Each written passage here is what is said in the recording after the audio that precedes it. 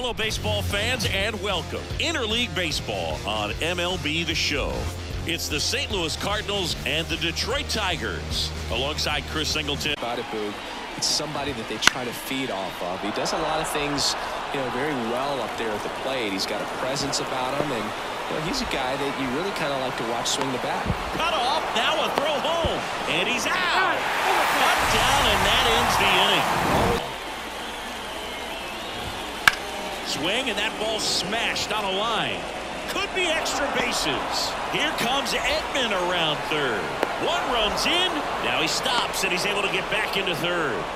Well, here we are, third time through the order, and this is where we see the OPS jump up. Manager.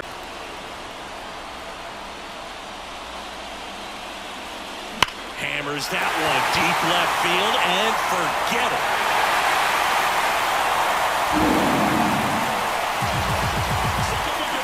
Gigantic blast, and we're all square. It's 1-1.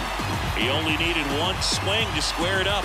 Not wasting any time in that at bat, Boog. Aggressive, and it paid off.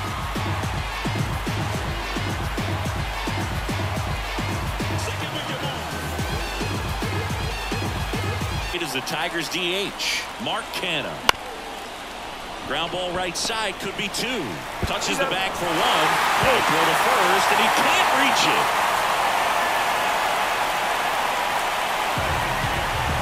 it. He hit extremely hard right at him if they're going to have a chance to go for a double play. Ripped on a line, and it gets by him. Bierman around second, headed for third. Headed for the plate. He scores, and they take a two-run lead. And that extends his hitting streak yet again. 2 on, 2 outs. Strike three, got him swinging. And that is the ball game. The number 7 is such a cool and sort of lucky number. Well, this team has been playing really well, but to win 7 games in a row, there's been some luck and there's been some really good play. I think you get to this point, you start to look at, can we double that?